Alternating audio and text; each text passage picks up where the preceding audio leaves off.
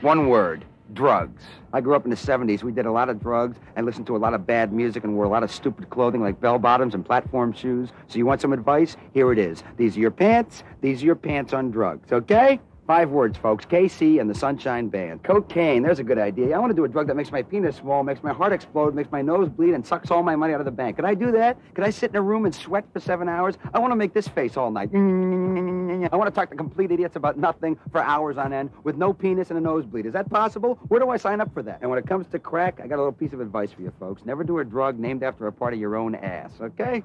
I think you hear me knocking, and I think I'm coming in. I'm already in. I'm wandering around the house, and you know what? I found your bell-bottoms.